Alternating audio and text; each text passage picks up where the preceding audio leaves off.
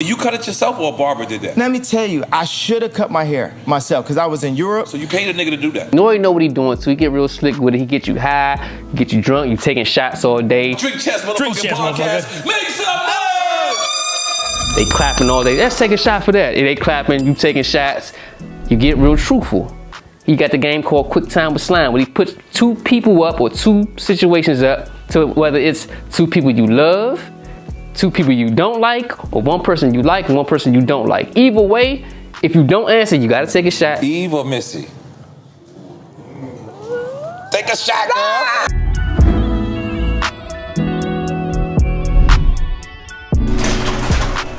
A podcast usually features a recurring host, one or two, maybe three, and they talk about a current event or a hot topic at the time. When it comes to doing a podcast, the content can go from a range.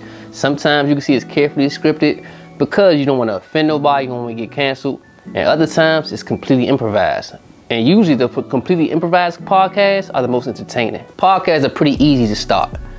Anybody can start a podcast, which is pretty much a radio show, which a lot of us wanted to do as kids. In September of 2000, a popular MP3 player manufacturer offered a service called My Audio To Go, which allowed users to download audio for news stories to listen on a PC or MP3 player. Unlike a radio broadcast, which is always live, you can replay your downloaded episode whenever you like.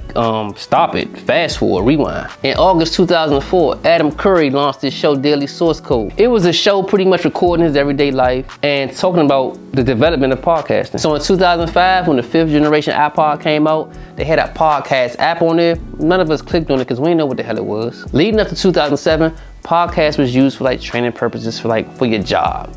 Then it transitioned to a radio type of format to where people would come and do interviews and press runs through podcasts. Podcast wasn't visual at the time like it is now. It was more like a recorded radio show. So when this shift started happening, it was around the time when the internet started growing, as far as technology started advancing, and consumer access was growing. Now you got podcasts for all kinds of shit. You got live podcasts, you got novels, you got fiction podcasts, you got sports podcasts, which is my favorite, you got crime solving podcasts, you got relationship advice podcasts. Even though Uptown Alley Fashion is not a podcast, podcasts are the reason we here. I remember the Comeback Jack show. In August of 2010, Comeback Jack launched a podcast by the same name. The internet radio show was dedicated to hip hop discussions and interviews. In 2013, the show became a flagship of the Loudspeaker Network. And a lot of people still wasn't catching on to the podcast wave yet. It wasn't until tax season. This is when it all started to make sense. In January of 2015, Taxstone appeared on an episode of Brilliant Idiots with Charlamagne and Andrew Schultz. So Comeback Jack and Chris Morrow, seeing this episode Taxstone was on, they figured he was so outspoken, a New York street dude, he can have his own show. This was started tax season, Taxstone's tax season. He released his first episode of tax season, March of 2015, just 4 months after he was recommended to the network. So Taxstone wasn't your average podcaster because podcasters didn't come from a street perspective. This guy was a known street New York dude, put in a lot of work, and he stood behind what he said, which ultimately got him in the situation he's in now, but we'll talk about that later. Taxstone had the likes of Beanie Siegel on his show. He had Meek Mill on his show during the him and Drake beef. After the Drake dissed him, Meek went to Taxstone to talk to him first. Then you had Gilly the Kid on there, who also started his $1 Million Worth of Game podcast with his cousin Wallow, who just came home from jail. Taxstone was the bridge of the gap to what we see in a lot of podcasts today. Joe Budden was on tax season. Episode wasn't too long. Joe was being a little weird. Tax asked him about an upcoming album. I believe he had a Slaughterhouse deal under Eminem at the time. Tax asked him about the album. Joe kind of gave him a weird stare. It's on camera. It's on video. And Tax got frustrated because he felt like he was botching his episode, botching his interview, and he kirked off on him. What the fuck is wrong with this nigga, son? Joe was on a walk-off tour at that time. Like, Joe was just going on different platforms and being a weirdo and walking off. Like, I didn't understand it either. But lo and behold, I feel like Joe was just going around soaking up game from all these platforms because he got his own show and it's pretty big right now. Joe and his original co-host in Maul and Roy was a hit. Like, it got to the point to where Joe's opinion started to matter throughout the whole industry, throughout the whole culture. People will snap back on Joe, they snap back at Rory, snap back at Mal, and these are all people with industry ties. Like Mal is the little brother of Kareem Burks, who founded Rockefeller. Rory is like a A&R for Def Jam, or was an A&R for Def Jam behind the scenes. And you know, Joe used to rap, so these were his friends. Their opinions started to affect a lot of people in the industry. Joe, Mal, and Rory, then they fall out over contract disputes and money. Of course, it always happens that way. Joe reloads his team. He got Queens Flip, he got Parks, he got Ish, and he got Ice. And Melissa Ford. Also in the podcast world, you got battle rapper Math Hoffa. Math Hoffa was a well-known battle rapper in that community. Was on Smack, URL, was on RBE, had a couple good battles. He was most known for punching the guy, and he got punched by a battle rapper named Disaster. He ended up starting his own podcast, which is my favorite to this day, My Expert Opinion. His podcast really gets to the nitty gritty of the culture. He done had Jaz-O, Jay-Z's former rap partner. He done had 21 Savage on there. He done had Ja Rule on there. And when these guys comes on Math's show, he knows how to ask the right questions to get them to be transparent. It ain't too much fluff in there. It ain't too much political correctness, if you know what I mean. Brother RZA Islam's on there. You got Method Man. You've got other battle rappers that came on. K-Shine. You done had Boosie on there. DJ Vlad on there multiple times. Yayo and Uncle Murder. When people come on it, the reason why it's significant, when they come in that barbershop, they talking like they're not being recorded. They say anything. They don't really incriminate themselves because he don't let them do that. He probably edited it out because Math is being a good dude with that.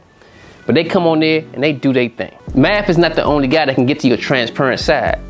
Drink Champs and Nori probably do it the best out of all of them. Nori done got Irv Gotti on there twice talking crazy. He done told people he was in love with Ashanti and was mad at Nelly because he seen him at a game where Derrick Rosen was playing, and he done told people that Dame needed Jay, Jay ain't need Dame, and all this craziness. Irv was going crazy on Drink Champs. Keep Irv away from Drink Champs. Kanye. You cut it yourself or a barber did that? Let me tell you, I should have cut my hair myself because I was in Europe. So you paid a nigga to do that? Nori know what he doing, so he get real slick with it. He get you high, get you drunk, you taking shots all day. Drink Champs motherfucking podcast. Make some noise! They clapping all day. Let's take a shot for that. If they clapping, you taking shots, you get real truthful. He got the game called Quick Time with Slime, where he puts two people up or two situations up, to whether it's two people you love, two people you don't like, or one person you like and one person you don't like. Either way, if you don't answer, you gotta take a shot. Eve or Missy? Take a shot, girl. If you do answer, he's still getting something out of you with that. Brilliant idea. The $1 million worth of game, Gilly and Wallow. I follow them just as much as I follow the other podcasts. Gilly, one of the funniest. He remind me of one of my uncles or my older cousin. Wallow, the same. They got a pure relationship. If you grew up in any type of inner city, you ran into these guys before. You know who these guys are. You're familiar with them. The culture needed this. Gilly and Wallow, their personalities, and they're promoting a positive image to the youth, promoting a positive message. Wallow did 20 years in jail. Came home with Gil.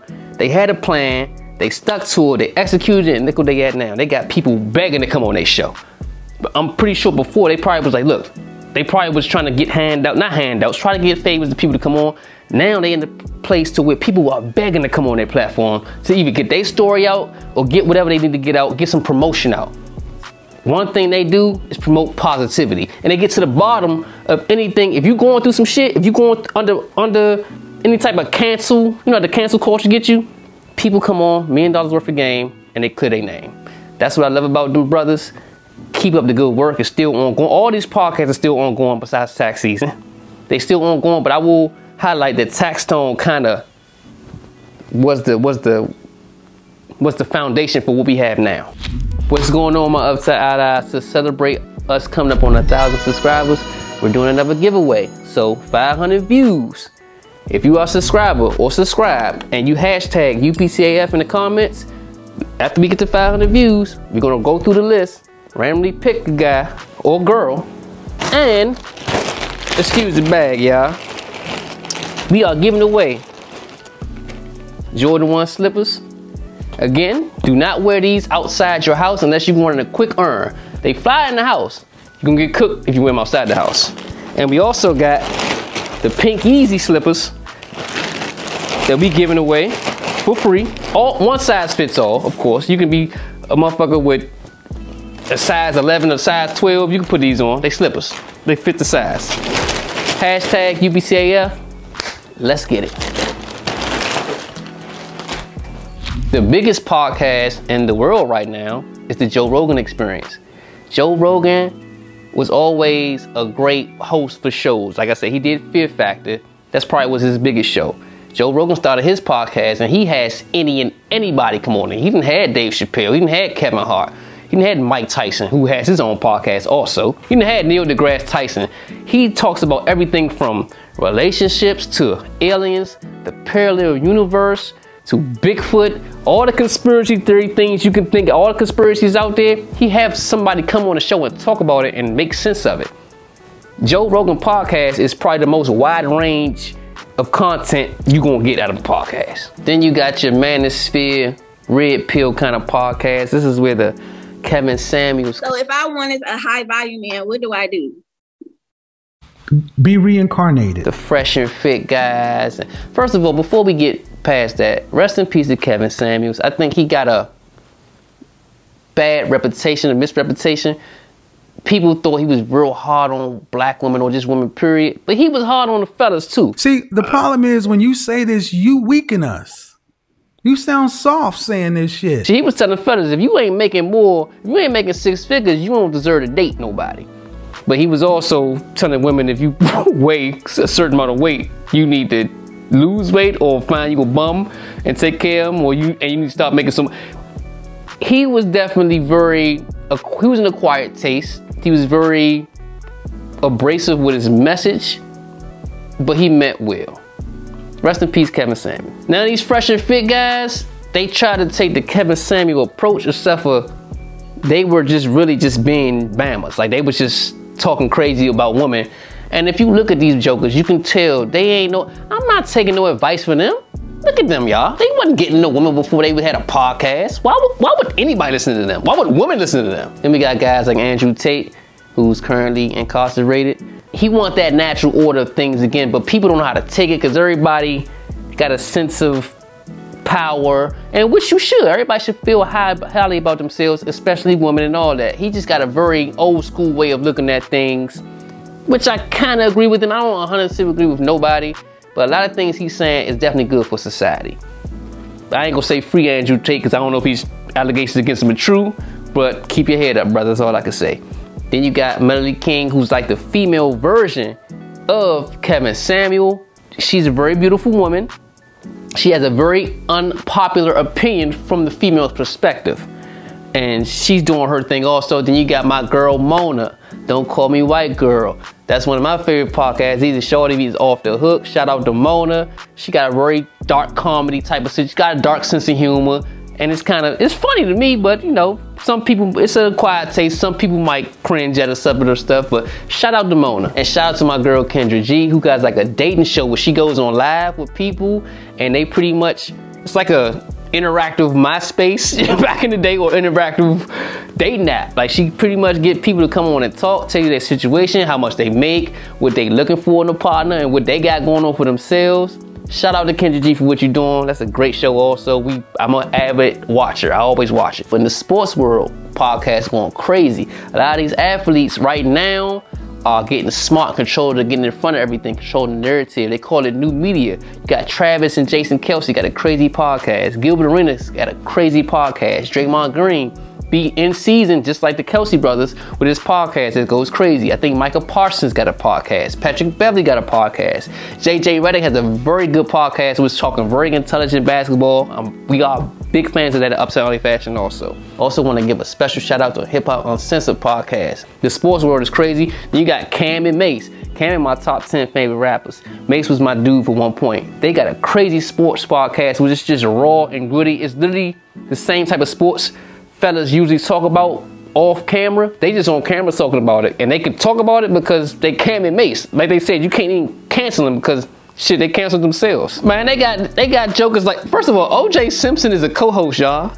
How crazy is that? OJ Simpson, Maurice Clarett, you got what's my man, Le'Veon Bell, Antonio Brown. AB, they bring in all the controversial athletes to bring in their inputs on the current sports world, current situations. And we also got the Comedy World with the Comedy Hype channel, which is a podcast hosted by Pierre. You've seen Pierre and How to Be a Player. You can see him on BET Comic View. He got a whole Comedy Hype channel which he hosts. That's a great podcast. They talk about all the behind the scenes drama with different comedians or what they got upcoming. You got the 5150 show with Corey Holcomb. And Corey Holcomb, y'all know how Corey Holcomb roll. He go in. I'm a fan. He's also in the Quiet Taste because he keep it too real with y'all. Then you also got the 85 South show. They like my brothers I never met. The Chico Bean, shout out DMV, well DC specifically. Chico Bean, DC Young Fly, Carlos Miller. All those jokers are straight killers in the comedy game. I went to go see them when they came here on tour. Those are my dogs. I look at every show, the Rick Ross episode was crazy. Let me use the restroom one time and I'm gonna take this jacket off. He went to the bathroom, never came back. That was wild. We ain't get no doubt. But them jokers doing their thing. I'll tell you one thing, from now on, that's how the fuck I'm leaving. Then you got my boy Funny Marco. Funny Marco does his dry humor interviews, which be hilarious. They took the Charleston White jump down. That probably was the funniest one.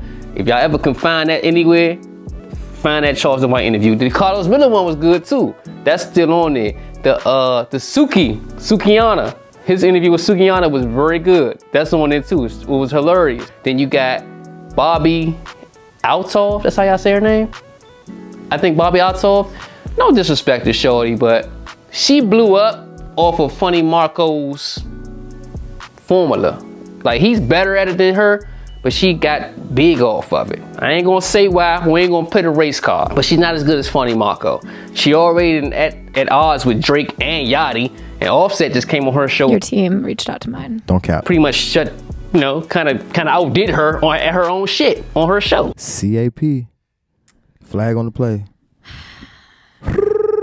Cap. Shout out to Offset for that. But shout out to Bobby too. We ain't gonna do you like that, but we know where you got your shit from. So we come to the point to say podcasts have become so universal. Whatever type of person whatever your interests are, there's a podcast on porn. Like if you have a porn addiction, I'm pretty sure there's a podcast for that. I don't know, but it's a podcast. But your favorite sports team is a million guys that have a podcast for your favorite sports team in any sport. So podcast is here. I feel like it's gonna be here forever because it's something people can tune into. It's like you control your own content. The content is you can control yourself because you can go see. It ain't like back in the day you had to just watch what was promoted to you. You can go seek out what you want to see now because there's a podcast for everything. Slack time. My Uptown allies, y'all know what time it is. Slack time. Subscribe, like, and comment. Hit that notification bell. Hashtag UPTAF. Let's get it.